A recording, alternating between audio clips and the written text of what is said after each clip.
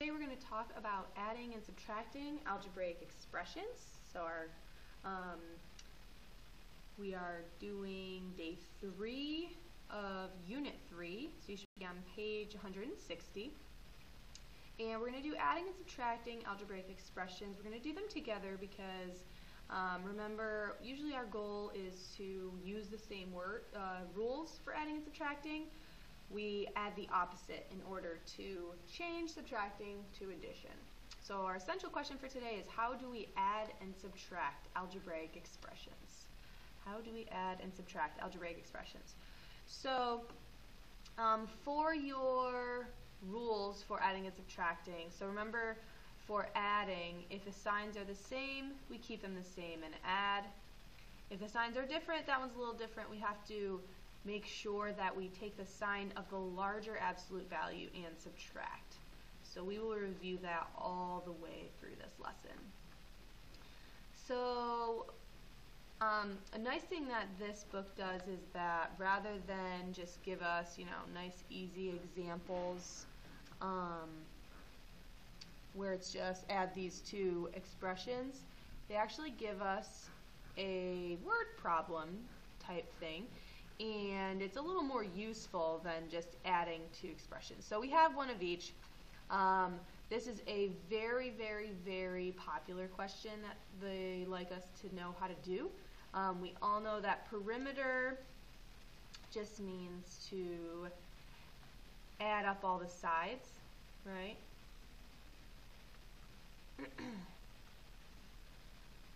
So add all sides. Okay, so when I do this, it's not going to be any different than when we did the last lesson where we were combining like terms, but the thing we need to remember, and if you notice down here, so whenever we have each of the different sides, what we're actually going to do is we're going to put all of these in parentheses. Now with addition, the parentheses don't matter as much as subtraction, but it's still nice to have our parentheses because it reminds us that we have those properties that we learned in our last lesson, which are the commutative and the associative properties. Okay, so we're going to reorder and regroup. So the first thing we can do is we can take away our parentheses, okay, because we're adding all of them, so really they don't really matter to us. That we have to pay attention for is we have one little subtraction sign right here. So we just want to make sure that when we reorder and regroup these that we take that in consideration. So what I notice is I have two types of variables. I have, two types of terms. I have A's and I have constants. So the first thing I'm going to do after I change these all into, so using the associative property, we know order doesn't matter. Remember that subtraction sign really can just be adding a negative. Think of it that way.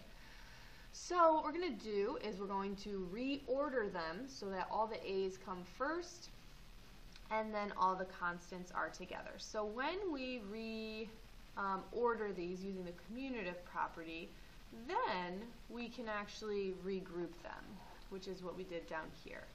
Okay, so right here, we reordered them, and right here, we regrouped them. So then remember, when you have just an A, there's really a 1 in front of it.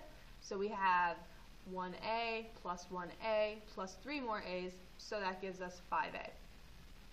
And then with our constants, I see that I have 1 plus 2 minus 3. So if we did that from left to right, 1 plus 2 is 3, minus 1 is 2. So our final expression for the perimeter of a triangle is 5A plus 2. That would be what we were looking for. Okay, so adding is the easier of the two. We always know that. That's always how it is. So now we're going to do a subtraction problem.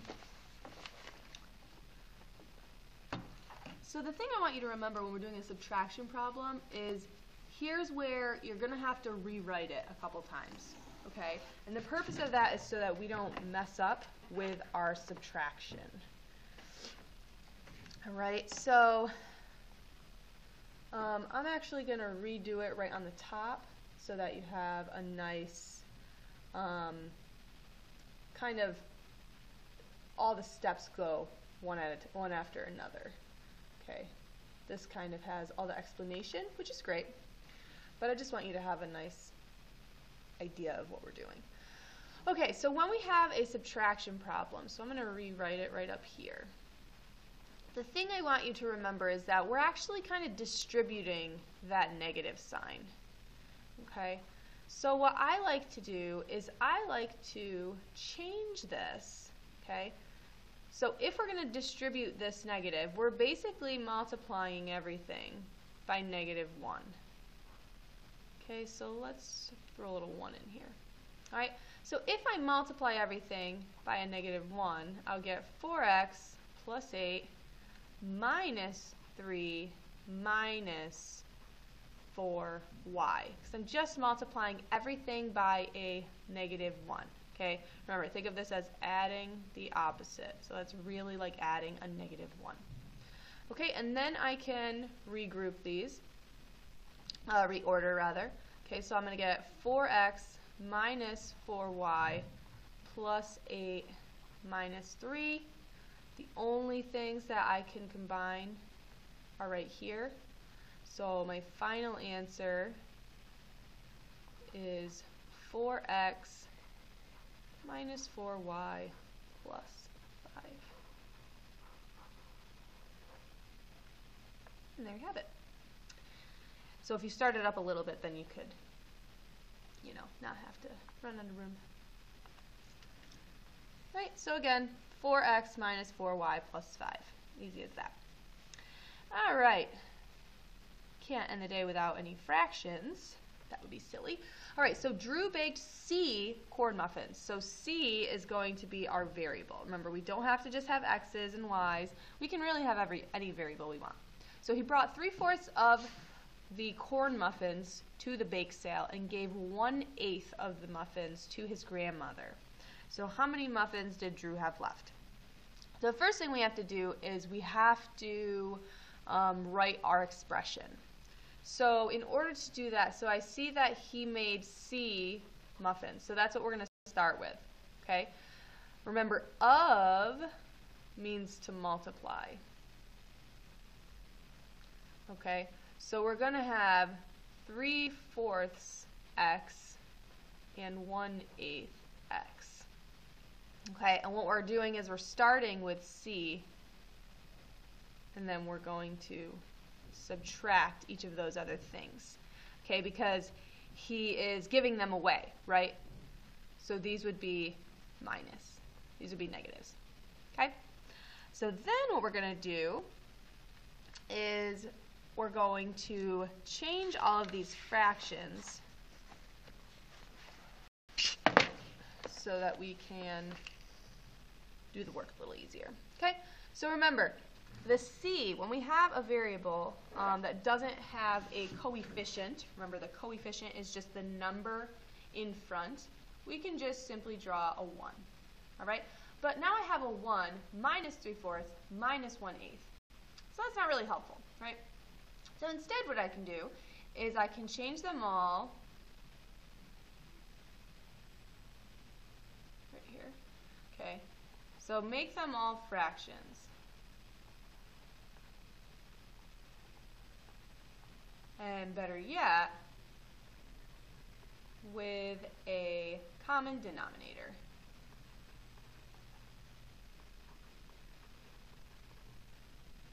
Okay, common denominator. So then what I can do is I can rewrite it like this, because remember, when you are adding or subtracting my fractions, my denominator stays the same, and all I do is I actually subtract all of my numerators. So I get 8 minus 6, which is 2, minus 1 more, which is 1. So my final answer is 1/8. Now another thing you could do,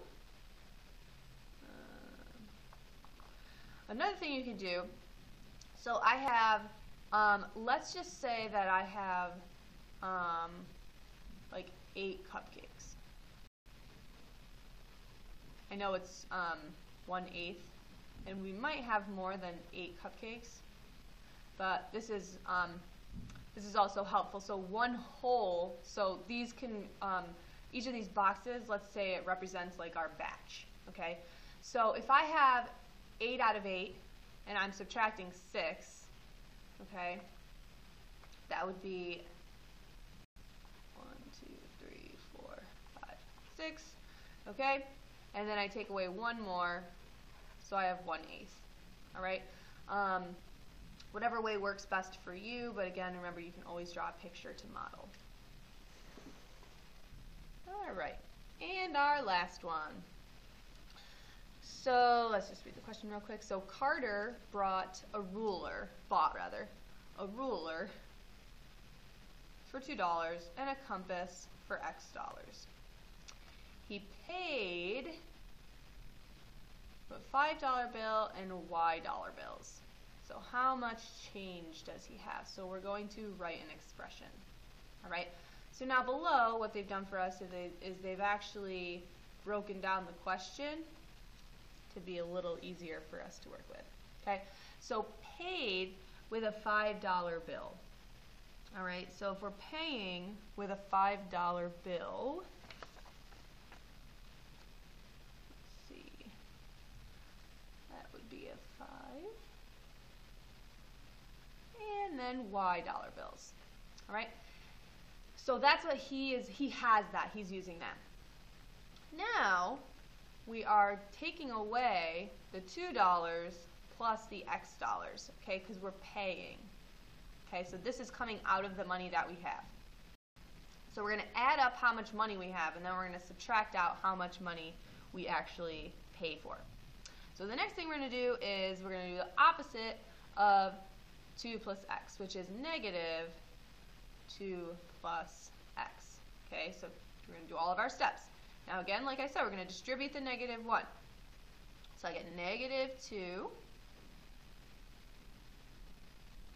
minus X. Okay, or if you want to think of it as negative 2 plus negative X, remember that's the same exact thing. Okay, then we're going to rewrite the problem. So I get 5 plus Y plus a negative 2 minus X. Okay, so now we're going to reorder and regroup. So let's just rewrite this real quick. So 5 plus Y plus negative 2 minus X. So let's do Y minus X plus 5 plus negative 2.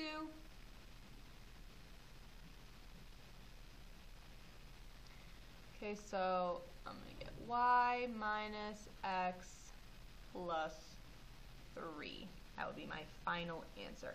Now, it doesn't matter what order you write this in. I'm going to leave it just like that.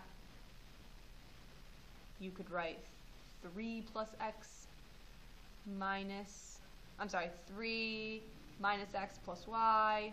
Remember, just whatever is in front of that number carries along with it. So regardless, X has to be negative, Y is positive, and 3 is also positive. Okay, so in simplest form, Carter received Y minus X plus 3 in change.